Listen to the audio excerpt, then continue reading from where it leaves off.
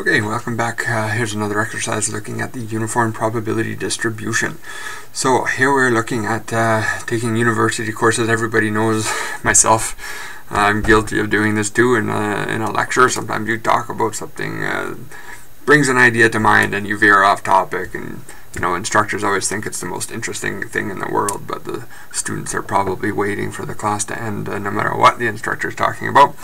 So let's assume that during a 50-minute class, the instructor spends an average of 10 minutes talking about something he or she finds interesting, but it's irrelevant to the course. Let's assume further that the amount of time lecturing is uniformly distributed between 35 and 40 minutes. So part A, draw the graph of this probability density function.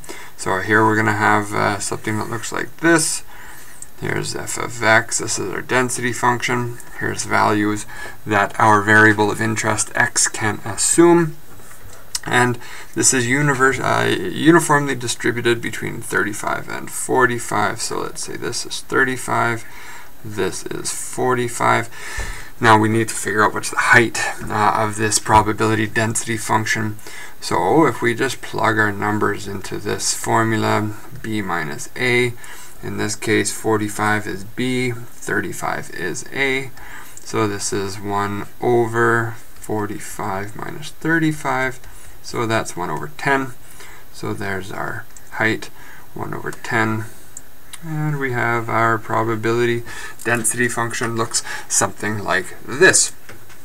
Good. What is the probability that a class will have 42 minutes or more of relevant lecturing? So here we're going to look at calculating the area under this curve, because this is how probabilities are calculated now when we're working with density functions. Probabilities are represented by the area under the curve. So if we have a value, let's say 42 is right here.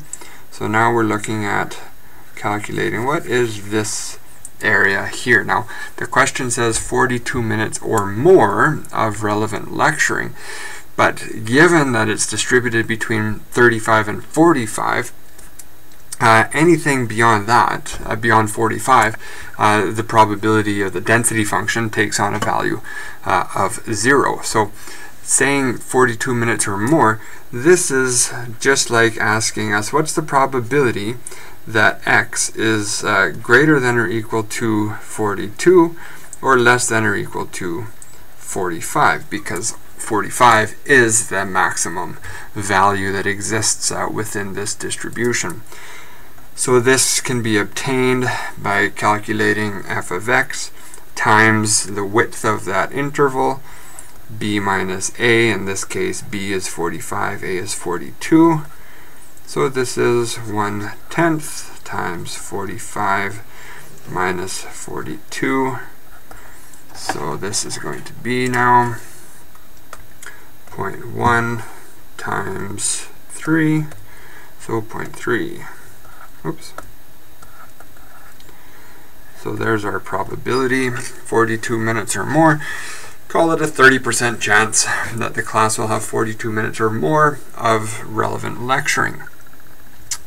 What is the probability that the class will have between 38 and 42 minutes? So again, now we're looking at, let's just erase the irrelevant bits here. So we have now a problem 38, so let's call this 38, and here's 42. So now we're looking at this area under the curve. So this is 1/10 times, now we have here 38 to 42. So this is 42 minus 38. So that's 1/10 times 4. 0.1 times 4. 0.4. Easy enough. 0.4. 40% chance that it will be between 38 and 42 minutes of relevant lecturing. What is the probability that a class will have less than 40 minutes of relevant lecture? Okay, so let's find Oops, where's my eraser when I need it? So let's say 40, so here's 40, less than 40, well the minimum value this distribution has is 35, so we're in this space here. So this is between 35 and 40. So this function still has the same value, 1/10 times 40 minus 35. So that's going to be 1/10 times 5, that's going to be 0.5. Good, we're getting there. Okay, last problem. What is the probability that a professor spends more than 12 minutes off topic? So this question is sort of being asked in reverse, right? The other ones we're talking about the number of minutes of relevant lecture. This one we're talking about the number of minutes spent off topic.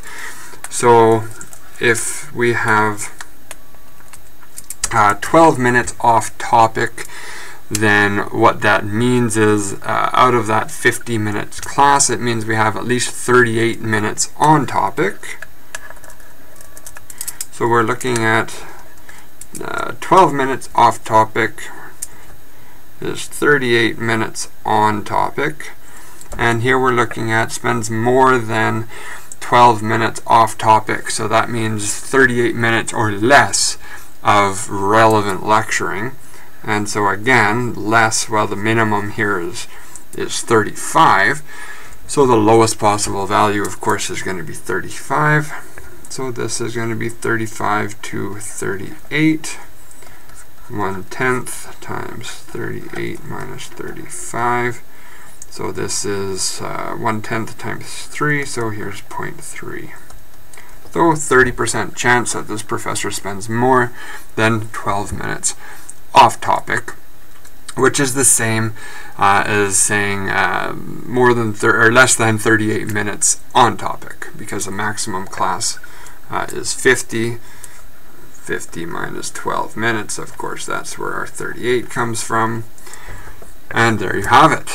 Okay, so hopefully that all makes sense. We went through that a little bit quick, but these calculations, no, the calculations are relatively, I hope, relatively straightforward for you. Okay, good. Thank you for watching. Bye-bye.